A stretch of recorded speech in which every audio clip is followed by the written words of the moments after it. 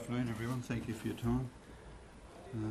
I thought I might just make a few opening comments and then just open it up to any questions that you have. And might I say, if there's any follow-up issues, happy to discuss them with you at some future time or take questions in writing. And at the outset, let me add to that last remark by saying that this area of police pursuits has always and continues to be one of the most challenging for police in terms of their overall role for the responsibility for public safety, but the difficulty associated with the decision making and judgment that's involved. And I thought yesterday's events were probably a really good example of the degree of difficulty associated with that judgment that's required. And I do think that yesterday the police officers involved demonstrated very good judgment in decision making and professionalism in the way they handled that matter. And also, obviously, I'd like to thank the media for their support and assistance yesterday in terms of the coverage from the helicopters. If I could just talk more broadly for a moment, over time, and particularly over the last 12 years or so, our police pursuit policy in Queensland has become more and more restrictive. Around 12 years ago, our policy was very open-ended, and the reality was that our policy enabled and allowed police to pursue a motorist for almost any offence and without any conditions. So in effect, the police, if they went to stop someone who was driving an unregistered vehicle and that person failed to stop and accelerated away and fled from the police, we could, under our policy that existed then over a decade ago, chase that unregistered vehicle for any distance, at any speed, under any circumstances. And most people, I think, would say that that wasn't appropriate, that the seriousness of that offence did not warrant a police pursuit. And over time, our policy has become more and more restrictive. Following a series of coronial inquests in 2010, and 13 recommendations from the coroner, which were accepted by the then government, our policy changed again and became even more restrictive. And throughout 2011, we retrained all police in that new policy, and that new policy came into effect in December last year. I think the current policy is as restrictive as it possibly can be. We still need the ability for police to make situational judgments depending on the circumstances. So in my view, I wouldn't want to see the current policy become more restrictive. I think there would probably be difficulty at this time in relaxing the policy and making it less restrictive. And the reason I say that is because we've just gone through a situation where we've trained nearly 11,000 police. In the new policy, the more restrictive policy, it only came into effect in December. So whilst it's not impossible, it would, in my view, be very difficult, and it's not the time to relax the policy. What we have to do is make the current policy work. What we're seeing, I believe, too, is a new phenomenon. Generally, people who don't stop for the police and who evade the police and possibly engage in a police pursuit do so because they want to get away. Now, that can be for as simple as driving an unregistered vehicle, as simple as perhaps someone having been worried that they might be over the limit, they've had a few drinks and might be over the limit. It could be that they're an unlicensed driver. At the more extreme end, it could be that they're an active criminal and they're driving a stolen car. But generally what they're trying to do is get away. And our policy reflects that. And it's my view, and I think it would be the view of most people, that it wouldn't matter how valuable a car is, a stolen car is. It could be a Ferrari or a Rolls Royce.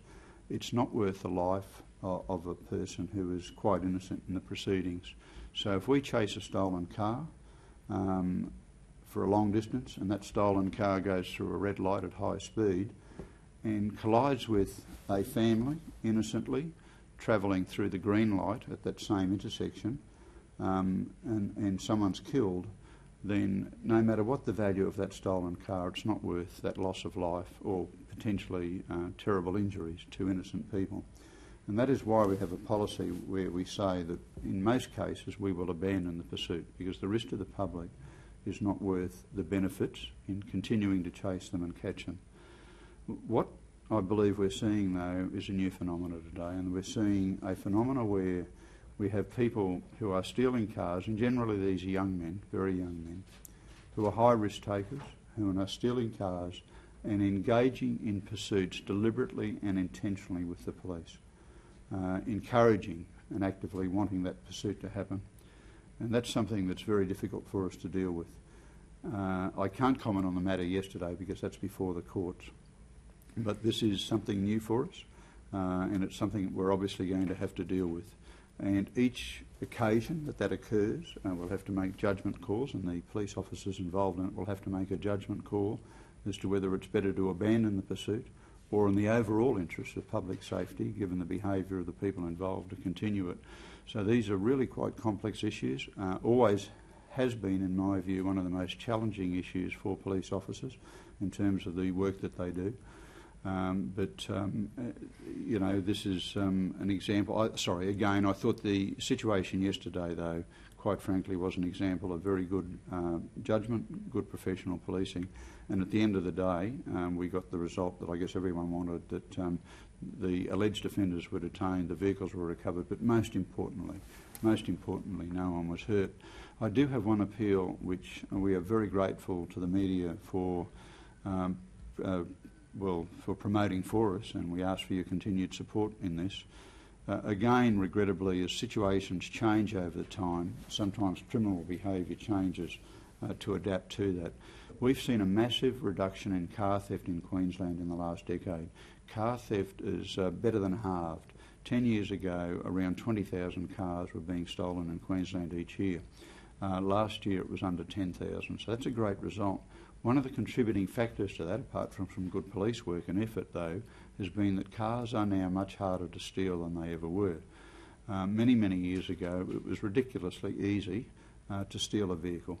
Now it's very, very difficult to steal a modern vehicle that's produced in 2012. What we're seeing now, though, is that people who want to steal the cars will break into someone's home and take the keys to achieve that purpose. So what we're asking, and this will require a dramatic change for me personally and for everyone, to consider and do this for us, if you would, consider hiding the vehicle keys in your own home. I know that's a terrible thing to have to ask, but it's something that regrettably is a reality. And the vehicles that were stolen yesterday were both stolen because people broke into the home of the owner and stole the keys. So that's probably all I need to say at the moment. Happy to take any questions now or into the future. Your view that now is not the time to relax the police pursuits policy puts you at odds with your new minister. Are you comfortable with that? Oh, not at all. No. The minister is indeed a new minister. He's recognised this, in my view, as one of the most difficult and important areas facing policing, and what he says he wants to do and intends to do, which I support, is to review the policy. My position, though, is that I think it would be very difficult at the current time to change the policy, because you can't change the policy every 5 minutes. So it's not just a political review, you would be involved in that review? I'm sorry? It's not just a political review of it, him saying he doesn't like the policy, it's something that you would be involved in, is that right? I'm looking forward to sitting down with the Minister, and in fact we're preparing a briefing note for the Minister at the moment. But I didn't think, in fairness to the Minister, that he had said that there's any intent to change the policy. What he said he wants to do is review it, which is very different from change. And as I understood it, he wants to be aware of all of the issues involved, and there are many issues involved here. There are the issues of technology and how that might be used. There are the issues of prevention, how we might prevent these things happening in the first place. And sadly, as I've just asked you, one of the ways we might be able to prevent this if we're able to hide our own car keys in our own homes and not leave them on the kitchen bench, you know, which is what many people do. And there's no criticism of that. That's something that you should be able to do. I feel really uncomfortable asking you to support us in asking the public to hide your car keys in your own home. I think that's a very sad thing to have to ask, but regrettably we do have to ask the public to do that, and we hope that they do follow that suggestion. But there's issues, if I could just add, of prevention. So prevention by trying to limit the ability of people to steal cars. And as well, there's the need for us in the police, where we do abandon a pursuit, to follow up relentlessly on that, try to get the offenders. And there's the issue of deterrence. And I mentioned this morning that I'm not politically aligned in any way, but I'm genuinely grateful to the incoming and new government for having a policy, which I understand they intend to enact through legislation, where there will be a minimum penalty for evading the police of a $5,000 fine and 2 years disqualification on a person's driver's licence. And I am grateful for that, because one of the things I've raised on a number of occasions is that there needs to be a deterrent effect for people who decide not to stop for the police.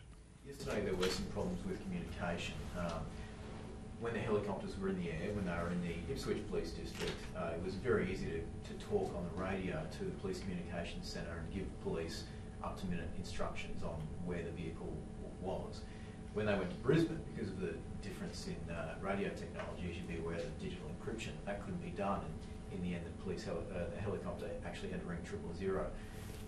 How will you deal with that? Is that something that should be looked at? Should there be an analogue channel for emergency use that applies across the state?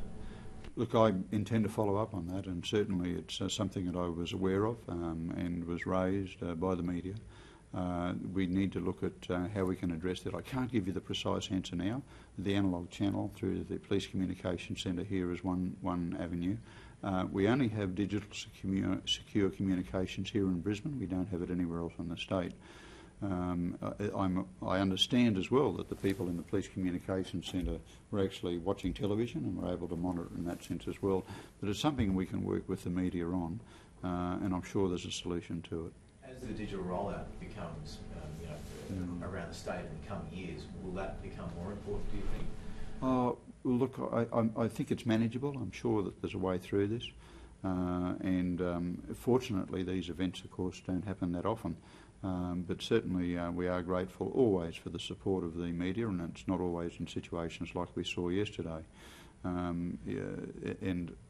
It's interesting as a side issue, if I might share it with you, that one of the aspects that needs to be considered is that if people know that they're being observed through aerial observation, it's often the case. Can I just go back one? If someone simply wants to get away from the police, once we abandon the pursuit, the research tends to show that unless it's their own car and they're going home, they'll abandon the vehicle fairly quickly. Clearly that didn't happen yesterday. And where there's an aerial pursuit involved, generally the tendency will be to go to an underground car park to get out of sight of the aerial observation platform, in this case helicopters. Were there any other communications issues yesterday? We were contacted by one officer who was involved in the pursuit that said, going between the different regions and different communication centres, there were some communication problems between the marked and unmarked cars and that sort of thing. Are you aware of any others? No, I think you've summed that up pretty completely. There's the one you mentioned initially in terms of the analogue versus digital systems. And that's a challenge, obviously, for us, because police vehicles will work on different radio channels, and detectives might well work on a different channel to a traffic bench car, to a general duties uniform vehicle. So that's obviously, in terms of communication, that can be a challenge, yes, especially when something's happening very quickly.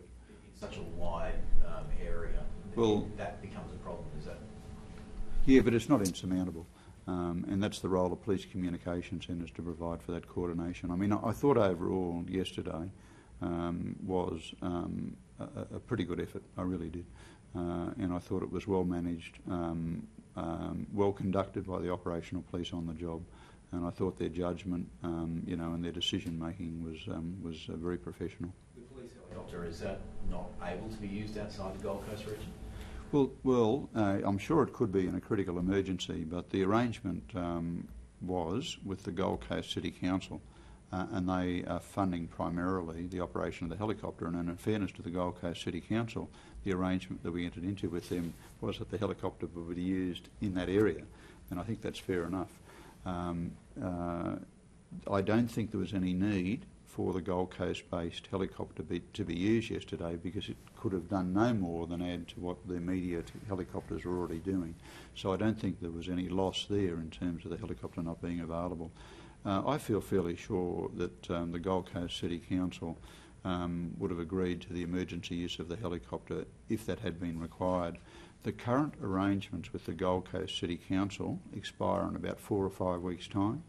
And what we're endeavouring to do, obviously, is to continue those, and that is in fact a government commitment, of course, to continue those arrangements. And my understanding of the government commitment with helicopters is that in approximately 2 years' time, the government will provide 2 helicopters, one for the Gold Coast area and continue that service, and the other for the rest of South East Queensland.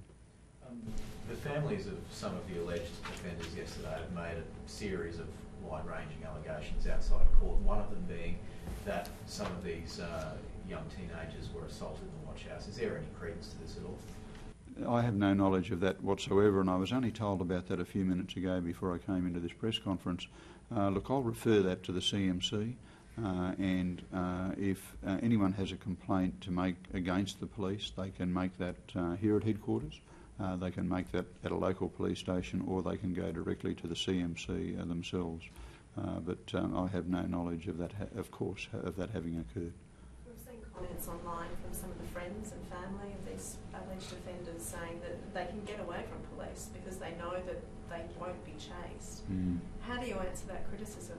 Yeah. Particularly knowing it went on for a very long time yesterday, and some people say far too long, and police should have stepped in. Yeah. You know, what I think it does is reflect the degree of difficulty associated with this issue. And I believe, as I said at the outset, that I think this is one of the most challenging and difficult areas of policing. Policing is not an easy job, it's a difficult job at any time, whether you're dealing with domestic violence, alcohol-related violence, the unfortunate situation of someone, having their home broken into, their child using drugs. I mean, any of the circumstances and issues they deal with are difficult, but this is right up there with the most difficult of all. And every situation's got to be judged on its own merits. I think the judgment calls that the officers made yesterday in terms of continuing that matter on, despite the length of time it went for, but at times, quite often backing off, I think their judgment calls were good. And I think the situation yesterday was one that justified and warranted the continuation of the effort to ultimately get to the result that was achieved. Generally speaking, though, if a vehicle is stolen, we may well abandon the pursuit. Because it may be that it's in the overall safety interests of everyone that it's better to stop chasing the person in the stolen vehicle and let it go, in the hope that they very soon after stop their dangerous driving and abandon the vehicle. The message the children are interpreting from that is police aren't going to chase me, Yeah. so I can get away with it. Yes, Does and that concern you? It does, but that was always going to be the risk with a more restrictive policy. When I gave evidence at the coronial inquiries in 2010, and I'm not being critical of anyone here, this is not a perfect world. And there are many, many aspects to this.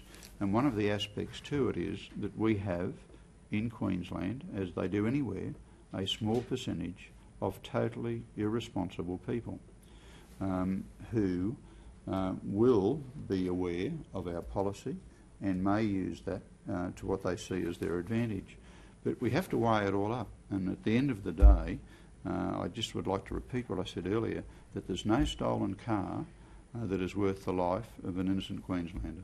There is no stolen car that's worth the life of an innocent Queenslander. And if that means that we have to abandon the pursuit of a stolen car in the interests of overall safety, then that's what we need to do. And if you're driving at night through an intersection and you see, if you're approaching an intersection at night time in, say, an 80 km/h zone and you see a green light, you're entitled to think that you can drive through that intersection in safety. And what you don't want is someone coming through the red at high speed and hitting you, and the more we can minimise that sort of risk, the better. But regrettably, as I mentioned earlier, most people who engage in a police pursuit, who don't stop for the police, all they want to do is get away. All they want to do is get away. But there's a small percentage of totally irresponsible people who are different to that. And in the worst cases of it, they actively try to engage the police in a pursuit. And that's where my people have to make really critical judgment calls. To add to that, most of the people who do that are male, they're young, they're likely, quite possibly, to be alcohol or drug affected. In the worst and most dangerous of cases, they're at risk of self-harm. In other words, they're potentially suicidal. They have no regard for themselves or anyone else. and they're behind the wheel of a car. And so these are very difficult issues. Commissioner, the helicopter on the Gold Coast, does it have both digital and analogue radios in it? Like, can it talk to both sets of communications areas, that you know? Look, I don't. Certainly it's got analogue. I don't know if it has digital. We don't have digital on the Gold Coast. Can I follow up on that and come back to you with the precise answer on that? Commissioner, so can you just clarify, is it your personal belief that the current pursuit policy is too restrictive? Even though you don't necessarily think changes should be made, do you believe that it is too restrictive? My points are that obviously this is not something that's stationary. This will continue to evolve.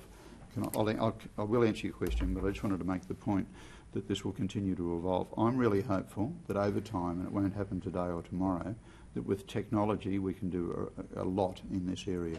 I'm hopeful that with stolen vehicles we will have things like remote engine disablers and GPS tracking, so that if someone does break into your home and steal the car keys and take your car, that we will be able to know where that vehicle is through GPS and remotely turn the engine off, through the computerised systems and technology that's a reality in terms of its potentiality. It's not there yet, but it's not like we're talking about, space travel 50 years before it happened. This is genuinely possible. So I'm hopeful through technology and time we'll be able to do a lot in this space. I believe that the current police policy is as restrictive as it possibly can be. I would not want to see it any more restrictive than it is. You have to have, in my view, the ability for officers to have, situational judgment and discretion in terms of managing these situations. I also think, though, that because we retrained all officers last year and this new policy only came in December, it's a bit early to talk about either making the policy even more restrictive or relaxing it. I think we need to go with the current policy into the foreseeable future. Commissioner, has the police minister indicated to you whether he wants the policy to be less restrictive? No, as I understand it, all the police minister has said is that he wants to review the current policy and the peripheral issues that go with the current policy. And I think that's fine. I mean, we're very supportive of that. And as I said, we're preparing a ministerial brief for the police minister in relation to the history of the policy, how it is that the policy arrived at the place where it is now, and as well as some of those other issues. He has also said that it's his belief that it's too easy to flee from police in Queensland, and it's that the policy changes that were made under the past government probably went too far. While not saying that they need to be scaled back as such, but do you agree with those comments as well? It was my view that we probably... I saw this as evolutionary, and I saw it that over time the police policy on pursuits would become more restrictive. And I saw that we would end up where we are now at some stage. It's probably true to say that we got there a little bit sooner than I personally would have liked, but nonetheless that's where we are now. And I'm not being critical of anyone in making that observation. This is one of those areas where probably if you talk to 20 people you might get 20 different views. But I think that there's no problem at all, and I welcome the minister, reviewing the matter, and if there were to be changes to the policy, well, obviously, as a government department, obviously the government of the day sets policy directions. But I've expressed my view, which I'm happy to repeat if you want me to. But we are where we are now, and we've only just got there, and it's a big thing to retrain an entire police department in a new policy. You mentioned remote engine disablers. Those BMWs, they're quite new cars. Do they not already have those? Was it not possible to do that yesterday? Well, I don't know the answer to that question, but one would have thought that had it been possible, that action would have been put into place. But certainly you're right. That was the point I guess I was trying to make, perhaps not very well, that I'm not talking about something that's out in the stratosphere here.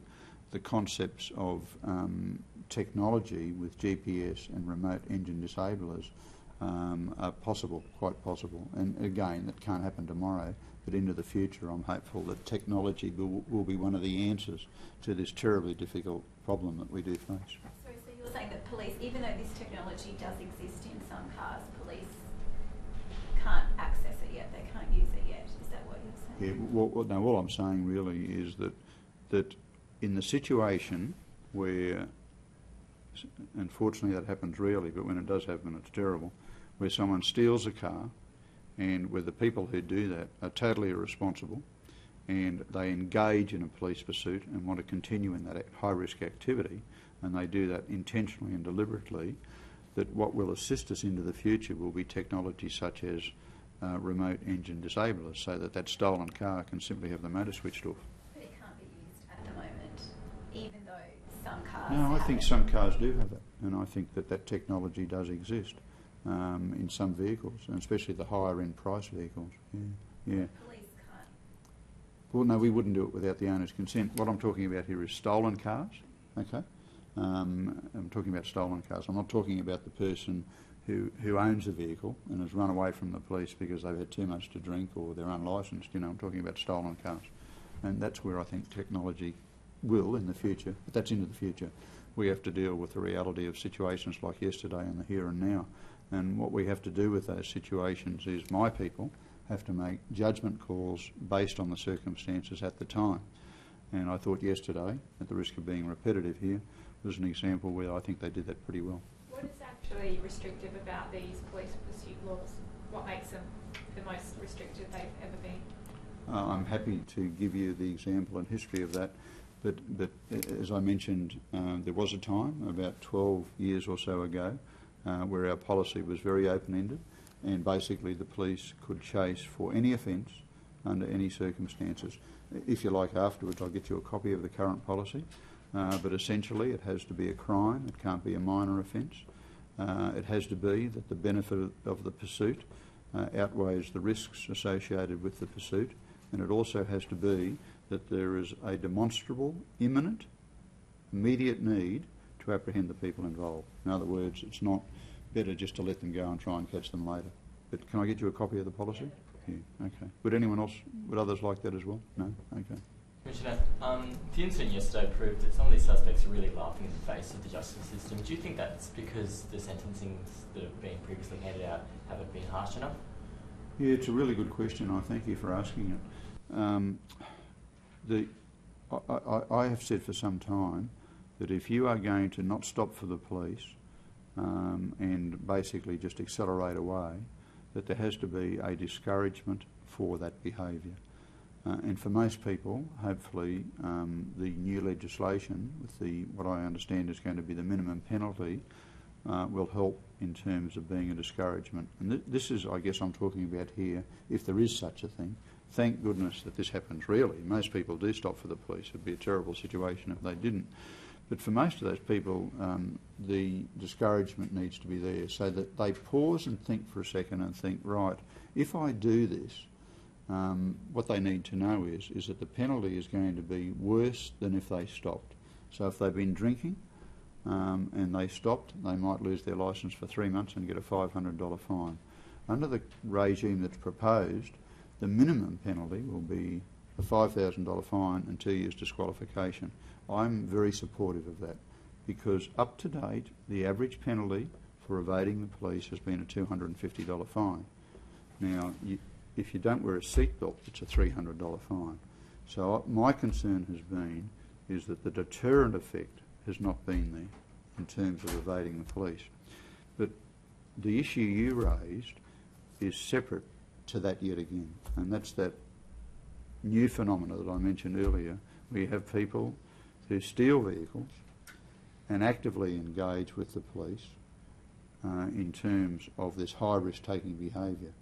And as I mentioned, generally these people are young, they're male, they may be alcohol or drug affected at the time, and their behaviour can be so high risk that they can apparently, on the face of it, have no concern for their own safety or the safety of anyone else.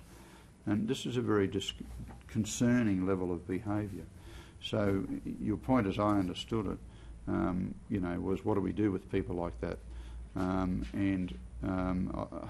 That's a very difficult question because it would seem as though some just don't care.